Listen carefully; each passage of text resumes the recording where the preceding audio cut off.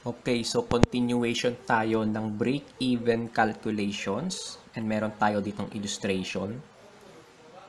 Illustration, multiple product break-even calculations. So last time ang ginawa natin is single product break-even calculations. Ngayon gagawin naman natin is multiple product break-even calculations.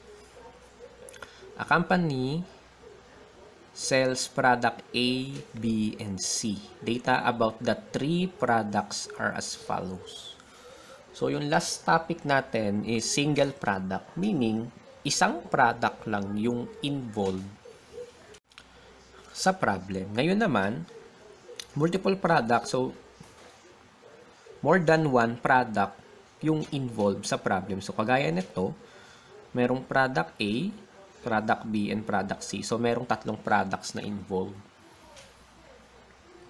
Ang requirement is, kukompute natin yung the company's break-even point in pesos and the company's break-even point in units is, so break-even calculations pa rin tayo ng pesos in pesos and in units. Multiple product. Question number 1, the company's break-even point in pesos is, so determine natin yung break-even points in pesos. Last topic natin, natutunan natin ang formula in determining the break-even point in pesos, single product. Break-even point in pesos is equal to fixed cost divided by CM ratio. So, ibig sabihin lang nun, kapag single product, ito yung formula. Pero ito kasi multiple product break-even calculation. So, ibig sabihin, hindi natin pwede gamitin itong formula na ito. Pag multiple product, ang formula to determine the break-even point in pesos ay ganun pa din naman, total fixed cost pa din yung numerator and yung denominator, since multiple product siya, kailangan nating i-determine yung weighted average CM ratio. Hindi naman halos nagkaiba yung formula nila. Kapag single product, CM ratio lang yung denominator. CM ratio lang ng single product. Kapag multiple product na yung involved, the CM ratio must be the weighted average. Okay, given yung selling price ng product A, B, C, given din yung variable cost per unit. Therefore, pag pinag-minus natin yan, makukuha natin yung contribution margin per unit ng product A, B, and C, which is 40, 30, and 10. Given din yung sales in units niya, so total sales ng product A is 1,000 units, 2,000 units naman sa product B, 5,000 units sa product C. Total sales in units is 8,000. And total fixed cost is 101,680. Gagawin natin, kukumpute natin yung break-even point in pesos using itong formula. Fixed cost divided by weighted average CM ratio. So, paano natin ma-determine yung weighted average CM ratio? Dahil yan yung given na hindi available. Available naman kasi yung fixed cost. Okay, magko-compute muna tayo ng weighted average contribution margin ratio. Sa pagko-compute ng weighted average contribution ratio, kailangan natin i-consider yung contribution margin ng bawat product. So, lalagay natin dito yung we have A, B, and C. Then yung total contribution margin. So, ito yung contribution margin ng product A. Contribution margin per unit is 40 pesos per unit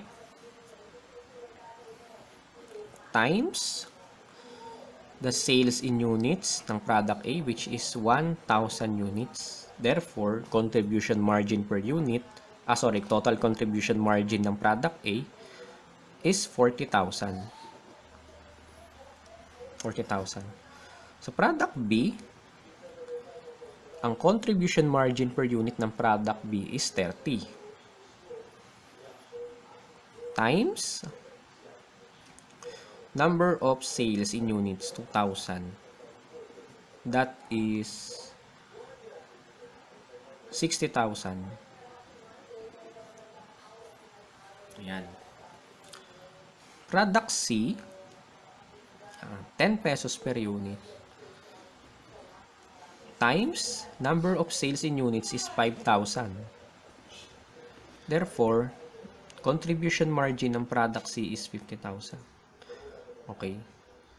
Total contribution margin ng product A, B, and C, 40,000 plus 60,000 plus 50,000 equals 150,000 pesos. Okay. How to compute the CM ratio?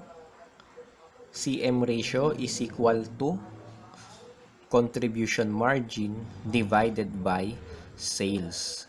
So since na ang ginagawa natin is weighted average CM ratio, kailangan din nating computen yung total sales. So consider natin yung sales per product. Sales. Product A, 100 pesos selling price times number of units sold or sales in units, 1,000. That is 100,000 pesos. Product B, 120 times sales in units, 2,000. That is 240,000 pesos.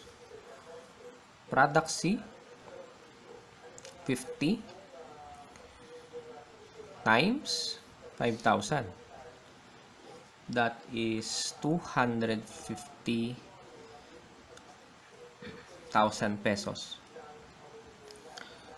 Total sales ay 100,000 plus 240 plus 250 equals 590,000 pesos. Okay, meron na tayong data ng total contribution margin. May data na rin tayo ng total sales. So, mako-compute na natin yung weighted average CM ratio. To compute the weighted average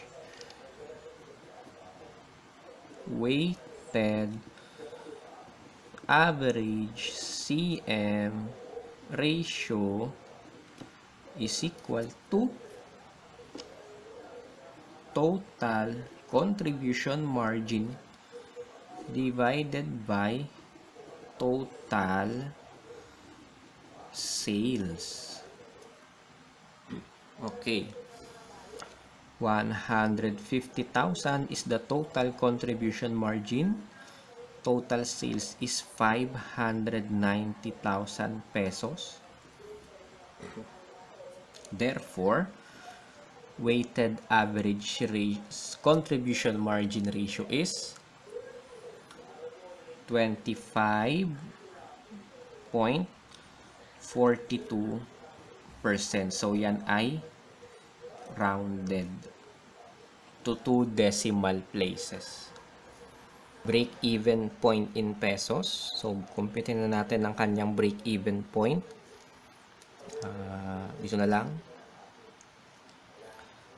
Break-even point